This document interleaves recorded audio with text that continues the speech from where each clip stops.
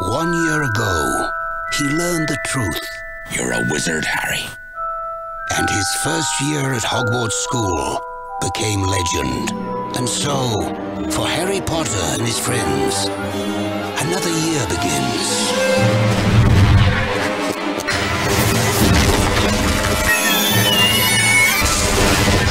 It's very different from the first film. It's got basically more of everything. Hold still!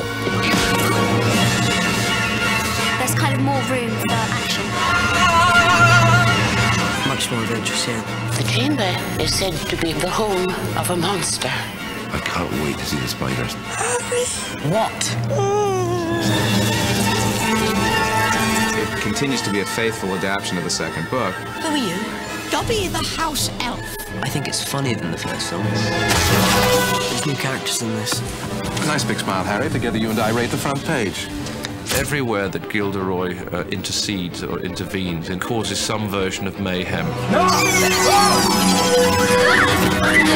Draco's back, and he's a lot worse in the second film than he is in the first.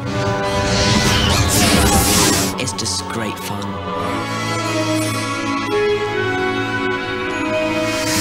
But if there really is a Chamber of Secrets, and it's really been opened, then that means that The Heir of Slytherin has been returned to Hogwarts. The first film opened on Friday, and then on Monday we were immediately into shooting Chamber of Secrets. You know, you just back to work, back with the people you know. Hey, welcome back.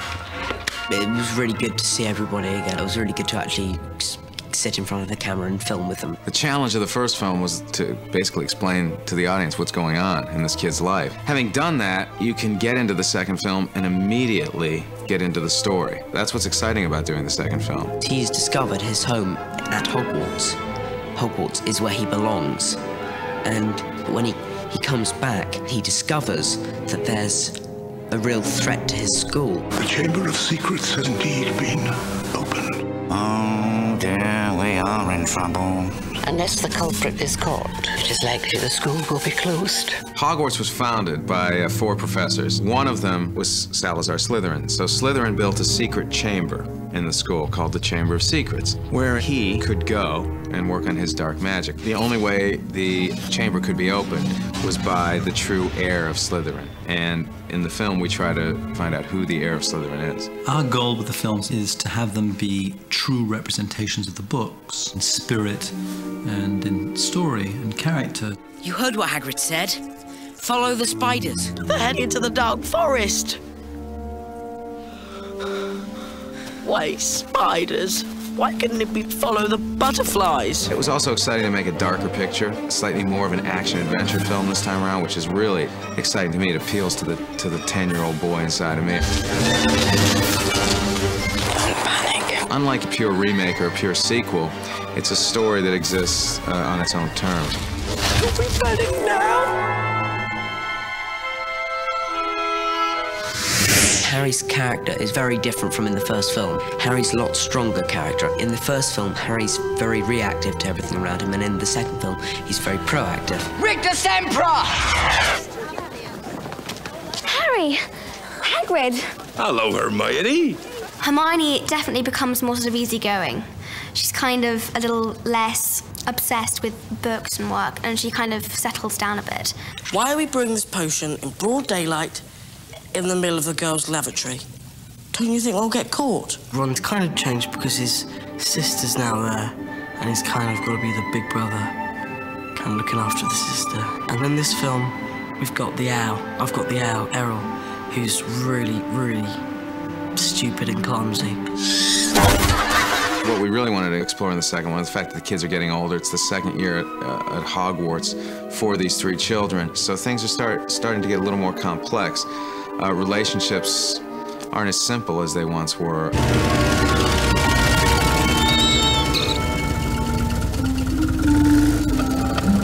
Hiya, Harry. Rupert is incredibly funny, and we had a great time because we spent about a month in the flying car together. What happens is they can't get through the platform, so they have to take the flying car because they can't catch the train to get to Hogwarts. You must be getting close. Hold on.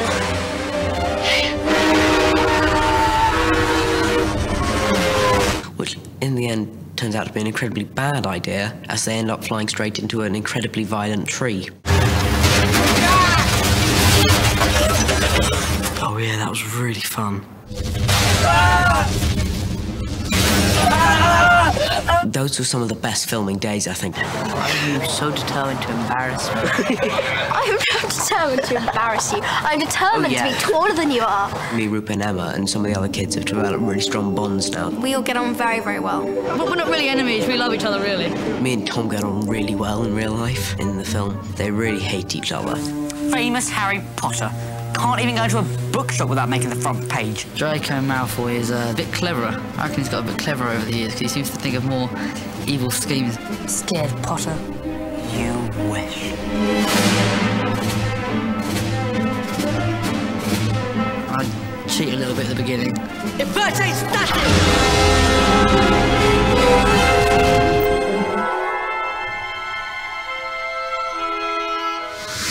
Ladies and gentlemen, Mr. Gilderoy Lockhart. Here he is.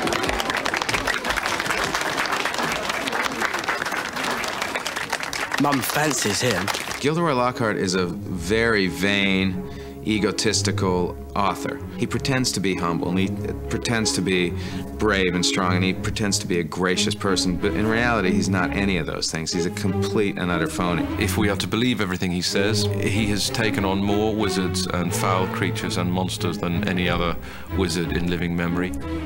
Gilderoy Lockhart, Order of Merlin, 3rd class, honorary member of the Dark Force Defense League, and 5 times winner of Witch Weekly's Most Charming Smile Award. Hermione is seriously dreamy about Lockhart. He is singularly the most gorgeous Defense Against the Dark Arts teacher this year at Hogwarts. I didn't get rid of the band and banshee by smiling at him. Boys hate him. They're just embarrassed by him. He's cringeworthy. He's ugh. Now, be warned. It is my job to arm you against the foulest creatures known to wizard kind. What tips Harry and Ron off is he can't quite deliver on his ability to control a group of Cornish pixies, which he's brought into the classroom. Pesky pixie pestanomi! That, as you might say, is not a success. Mr. Potter. Lucius Malfoy. We meet at last. Lucius Malfoy. He is a slime ball, basically. Your scar is legend. As, of course, is the wizard who gave it to you. Voldemort killed my parents. You must be very brave to mention his name. Well, Lucius is a very dark character. I mean, he's a thoroughly, thoroughly unpleasant man. He's completely supreme in his arrogance and ruthlessness. There's nothing that he wouldn't do. I took my way, Potter. So the camera loves him. And unfortunately, the camera loves him in a really evil way. He personifies evil to me on screen. And you must be Miss Granger. Yes, Draco's told me all about you. The fun in this for me is being as grotesque as I can and yet trying to make it real. It's tricky with Lucius. There's not a lot going for him in the popularity stakes. Remember, and slow, telling a tale, it's sinister, soft, set, and action. It's been 50 years since the chamber was last opened. You wouldn't tell me who opened it, only that they were expelled. The one thing that the success of the first film enabled us to do was to sit back and be a little more relaxed about what we were doing and have a lot more fun with it. That's actually great. So you'll find a lot more humor in this film. There's more of a playful side, certainly from me and the kids. Say something! Malfoy had just been really horrible to Hermione, and Ron tried to stick up for her and did a spell, but it hit him, and he began to choke out slugs. They tasted quite nice, actually. The thing to Hagrid. It's an amazing world for somebody to play in. For a 12-year-old, you know, it's Oz. I am so lucky.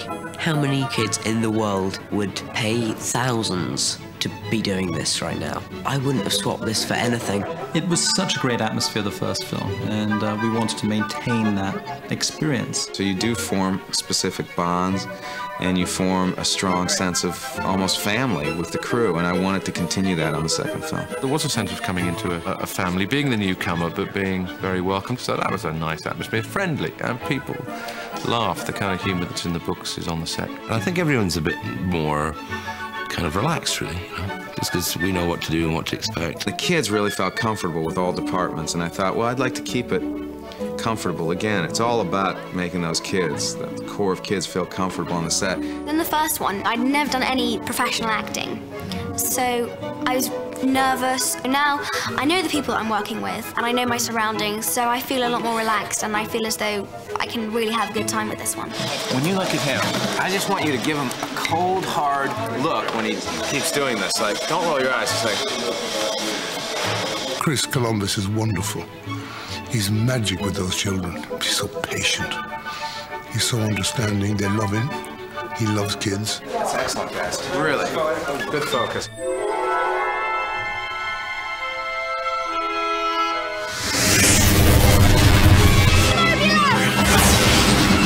There are loads of twists and turns everywhere. Harry? Ron. Excellent. The snakes or the spiders.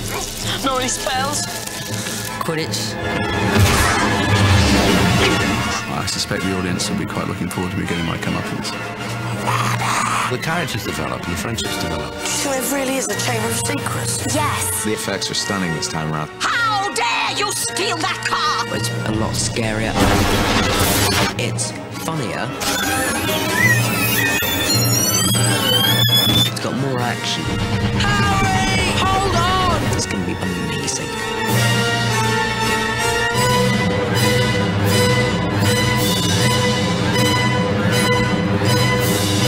Harry Potter and the Chamber of Secrets. Let us hope Mr. Potter will always be around to save the day. Don't worry. I will be.